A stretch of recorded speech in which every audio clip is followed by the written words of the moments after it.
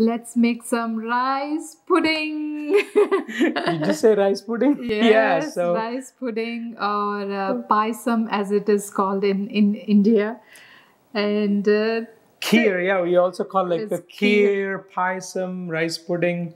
And it's so, most of the time, like when you make rice pudding, you're using like white rice and a lot of cow's milk.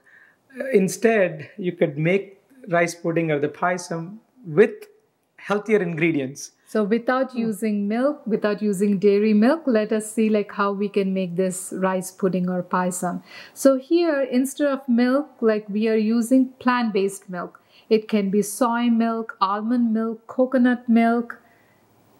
Like the choices, you have many choices, Yes, but yeah. we typically use soy milk, soy like the milk. unsweetened So soy milk. here we have like 4 cups of unsweetened soy milk. So I'm just pouring it. So we already turned on the Stove. So we're going to let it boil for about 3-4 minutes, right? And then Yeah. So here we have taken like 4 cups of soy milk, and then we are taking 2 cups of cooked rice. So here I'm actually taking cooked rice so that it becomes faster. Sometimes like when you have to cook rice pudding, it takes a lot of time. You can also have uncooked rice and add it to this one. But here I'm already using the cooked rice. And we're using, as you can see, we're actually using brown rice. Yes. Right? Yeah.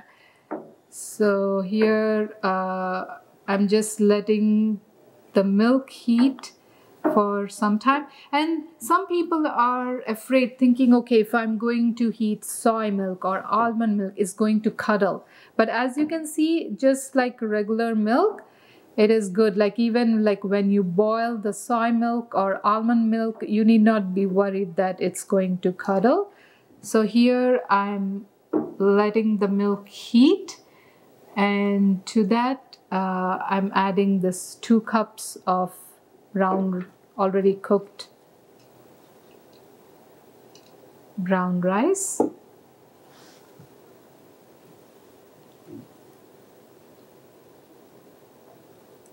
And then just let it boil.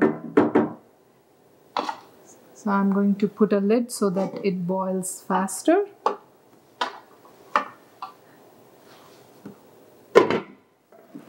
So as you can see, it has thickened up. To this, we are adding 1.5 cup of date paste.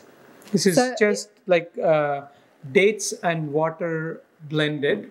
We are using date paste as a sweetener instead of using a lot of sugar. It smells so good, like it has that caramel look. Now, like I'm adding a little bit of cardamom powder. It's adding so much nice aroma and flavor to it. And I'm also adding the raisins. It's about an ounce of raisins. It's about 30 grams.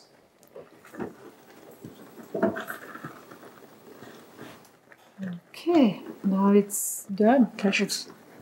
Oh, your favorite cashews. How can we forget that? So we're going to add an ounce of cashews, about 30 grams of cashews. Gives that nice nutty, crunchy. Yeah, and I'm turning the stove off. So it's all done. It smells so yummy. Like it looks like rich rice pudding. Mm-hmm.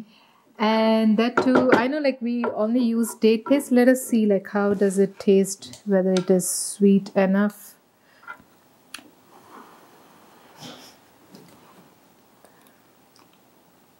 Oh my God. It's so good. So no sugar, no added sugar. We just with the date paste. Mm-hmm. So like we added like 1.5 cup of date paste, and that's good as it is for us.